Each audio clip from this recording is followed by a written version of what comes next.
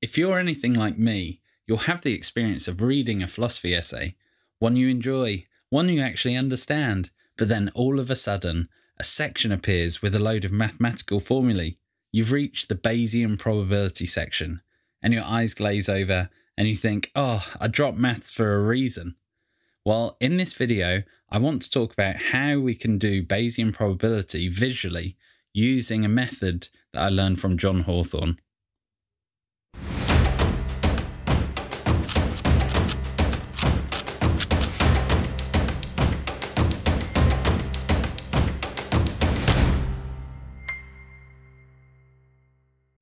Before I let you in on the secret as to how to think about Bayesian probability visually, I've got 4 preliminaries to run through. The first is that the argument I will use, which is the problem of evil, is meant as an illustration only, and so I won't be going into it in any detail here. The second is that I won't really spend any time justifying the numbers or probability assignments that I give in the argument, as that would take us into the details of it. These are somewhat arbitrary values that I use for the sake of illustration, so try not to get too hung up on whether you think they are accurate. Third, I'm not going to discuss different interpretations of probability, such as frequency, propensity, and degrees of belief interpretations. And finally, we're going to think that something is evidence for a theory if it raises the probability of that theory being true, and something is evidence against a theory if it lowers the probability of that theory being true. Now, if you want to learn more about these preliminaries, then I will be doing some future videos on them, so do remember to subscribe. So in order to think about Bayesian probability visually, we're going to introduce something called the Bayesian Bar, after the Reverend Thomas Bayes, who came up with Bayes Theorem. And the Bayesian Bar is just a rectangle. What's important about the rectangle is its surface area, as this is our total probability space and has the value 1. This is because it contains all our different probabilities, and we're certain that at least one of them is going to be true. We can now split the bar up into further probabilities. So let's imagine someone who is what we'll call a perfect agnostic about God's existence, since they're 50-50 as to whether God exists.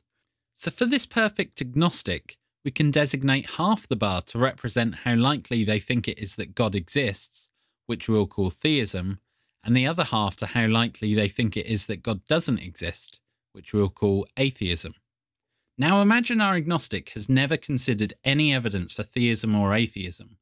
There are a number of different types of evidences that he could consider, but suppose he starts by thinking how likely or not the existence of God would be if there's evil in the world. Imagine he starts with the theistic half of the bar and asks himself, suppose God exists, how likely would it be that there is evil in the world? Maybe he thinks that because God is all-powerful, all-knowing, and wholly good, the existence of evil doesn't seem very likely at all. But perhaps he also thinks it's not impossible that God and evil exist together, and so he gives 3/4 of the theistic portion of the bar to theism and no evil, and 1/4 of it to theism and evil. Now he starts to think about the atheist portion of the bar and thinks, suppose God doesn't exist, how likely is it that there would be evil? This time he thinks it's pretty likely that there would be evil if there's no God, because there's no being like God trying to prevent it, and he thinks it would be pretty unlikely that there would be no evil in an atheist world. So he gives 3/4 of the atheistic portion to atheism and evil, and 1/4 to atheism and no evil. The next step is to think about these different probabilities in terms of the whole bar, rather than just the theistic and atheistic portions. So the probability of theism and no evil in terms of the whole bar is 3/8. Of theism and evil is 1/8. Of atheism and evil is also 3/8. And of atheism and no evil is also 1/8. And if we add up all these individual probabilities, we get the value 1. Suppose now our agnostic comes across some evil for the first time. This gives him some evidence, namely that evil exists, and as a result the bar is going to change. What he now needs to do is remove 2 portions of the bar where it says there is no evil, since he has found out that there is evil. So both the theism and no evil and atheism and no evil sections must go. Because of this, he has a bar which is smaller than the one before, but the probabilities of this bar must also add up to 1, since it now contains the whole probability space, and at present, they don't add up to 1. So he's going to have to perform a process called renormalization. This sounds more complicated than it is, and it's just the process of changing the values of the remaining probability segments whilst preserving their ratios. So this means that because the atheism and evil section is currently 3 times the size of the theism and evil section, it must also be 3 times the size after this process. So the probability of theism and evil changes from 1/8 to 1/4, and the probability of atheism and evil changes from 3/8 to 3/4. So this gives our perfect agnostic his final probabilities. Given the existence of evil, he now thinks the existence of God, theism, has the probability of 1/4 or 25%, as only 1/4 of his final bar is taken up by theism. On the other hand, he now thinks that atheism has the probability of 3/4 or 75%. In other words, whilst there might still be a God who has chosen to allow evil, it's more likely that God doesn't exist, given the existence of evil. The overall result is therefore that evil is evidence for atheism, and the reason for this is that evil raised the probability of atheism from 1/2, represented in our initial bar, to 3/4, which is represented in our final bar, and evil decreased the probability of theism from 1/2, again represented in our initial bar, to 1/4, as we can see in our final bar. So before I end this video, let's go through one more example, and this time we're not going to put any values on the bar, so you can see that the Bayesian bar works just visually on its own.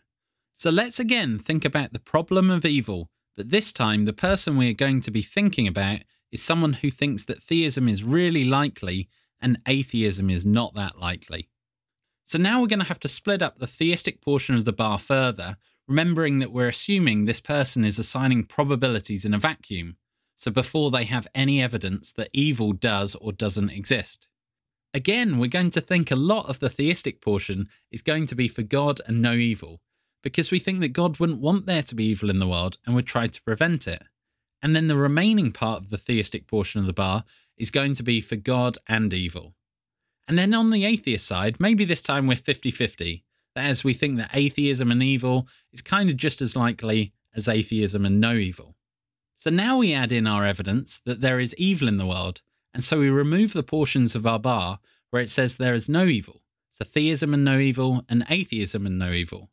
And so we're just left with a bar that has just theism and evil and atheism and evil. And you can see our final probabilities just by looking at the bar. So the question now is evil evidence for theism or atheism? The answer to this is going to be atheism again, and that's because atheism is now more probable than it was to begin with, and theism is less probable than it was to begin with. And remember, we are thinking about evidence as probability raising, and so evil raises the probability of atheism. And this is the case even though in our example theism is still more probable overall, since it takes up the biggest portion of our bar. So that's how to think about probability visually. In a future video, I'll talk about how the Bayesian bar relates to Bayes' theorem and how the actual formula maps onto this visual bar. So if you don't want to miss out on that, then remember to subscribe, and if you've found this video helpful, then please give it a like.